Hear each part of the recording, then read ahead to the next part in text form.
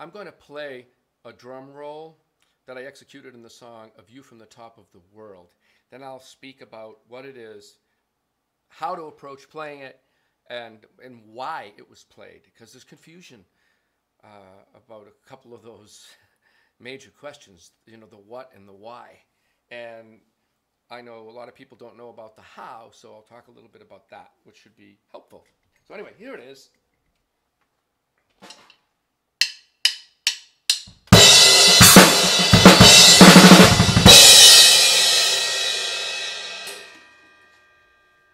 So there are 11 notes total in that roll, 6 with the hands and 5 with the feet. They were evenly spaced out against 2 pulses.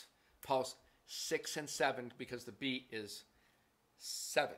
Okay, it's technically 21/8 because there are 7 dotted quarter notes. But I'll play something related to that in a second when I go into the why part. So those groupings of notes, the 6 and the 5, are not separated. They're not each within a beat. I played that from intuition and feel. That wasn't calculated or anything. That's a lot of the why part of me that's misunderstood. It's that I calculate things. And like, hello.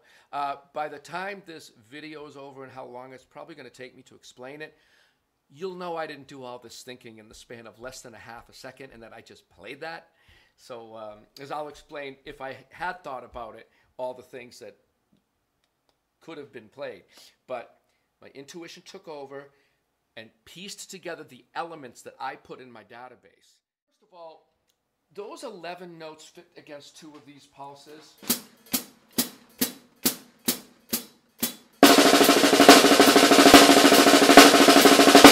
Evenly. Had I thought about this, I think I'll play 11 notes. Like, I probably would have played a 6 tuplet and a 5 tuplet like this.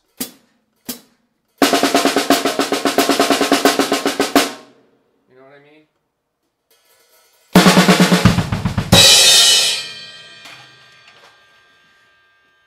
But like I said, I did it from intuition and feeling. That's not the feeling I want. That's, ugh. I don't know, that disturbs.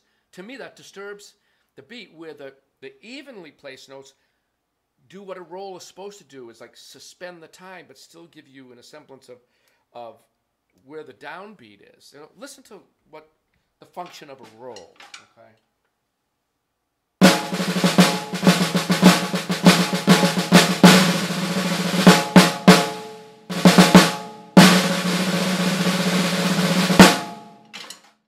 Take a bunch of notes and fit them into time. And that's the other approach. Now, since I played 12 notes the first time this section happened, it's probably why when I improvised it, I thought, I know the feeling I want, and I just went at it, and I ended up taking a note away from the 12. So I played 11 instead of 12. Because the band's intent in that section is chaos. You know, if we wanted to let you feel all the pulses all the time, I probably would have played something like this.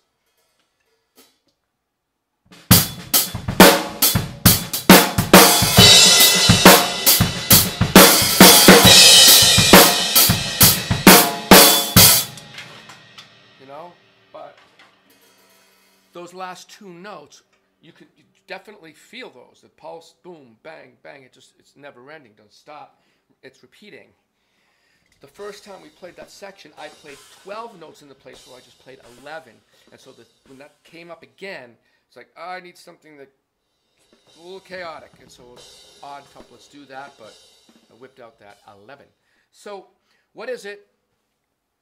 The 6 notes on the snare fit before the second pulse. So 1, 2, 1, 2. They fit before the 2. So the 6 notes have to fit before it, but not hit the second pulse like this. 2,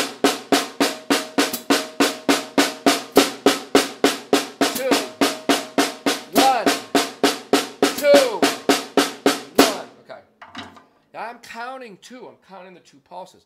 I am not fitting the pulse into this. Like, this pattern is not the time. The time resides within the pulse, in the subdivision between these beats over here. So I wasn't calculating that. I didn't sit there at that rate and go, oh, I'm going to fit the 6 before the rhythm and hit the second pulse and like perfectly computerized.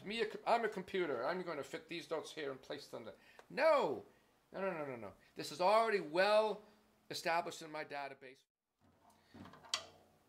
Now I'm not calculating, 1, 2, 3, 4, 5, 6. I'm not sticking the pulse between those notes. It was an intuitive reaction to suspend the time. That's all. To add a little bit of chaos. If you want to learn it, go to my Vimeo page and rent the Not Quite Doubled system. That's the binary system that would allow a non-musician to wire up this stuff like really fast. Think about the binary allows it to be smooth.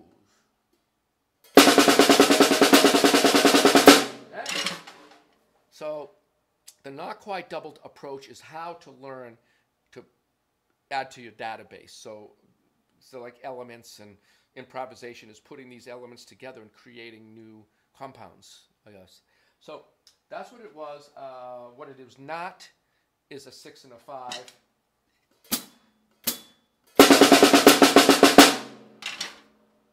That is not the feeling that I wanted. And this all comes from feeling.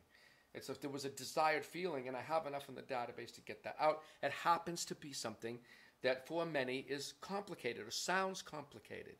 But I think that has to do with that person's perception of it. And it's a misperception of what it is. If you get it from this other angle, it's like looking at a television your whole life and never going around to see what it looks like on the back and trying to say what it looks like on the back without ever going around and looking. You're better off going around and looking, getting the perspective from all angles, so you really got to really have a full view from a full perspective. And that's what really is important here, if you're interested in it, is getting a full perspective on how to get feeling out in an intuitive way. But you gotta work a little bit. You gotta load up that database. So there you go. That's a view from the top of the world, the drum roll in the chaotic section in the middle, from a point of chaos, where Dream Theater takes 17 in the alien and makes it sound like 4/4 and it isn't. Or we take something that's straight up and simple and try to make it sound a little more complex than it really is, a little creative and all that. So there's the philosophy, that's the how, a suggestion as to the how to do this, and then that's the what. There you go. And like I said at the beginning, if you think I did all this thinking in a span of less than a half a second, that would be an erroneous opinion. Okay. See ya.